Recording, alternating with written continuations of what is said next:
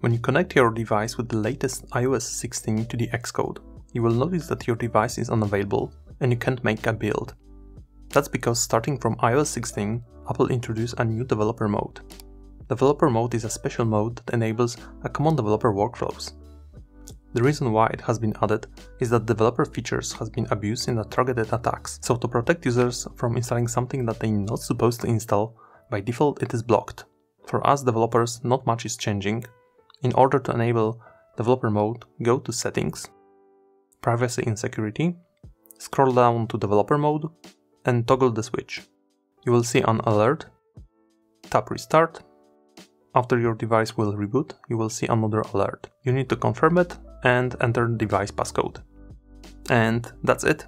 Now your device is ready to install and run apps from Xcode. Thank you for watching and see you in the next one.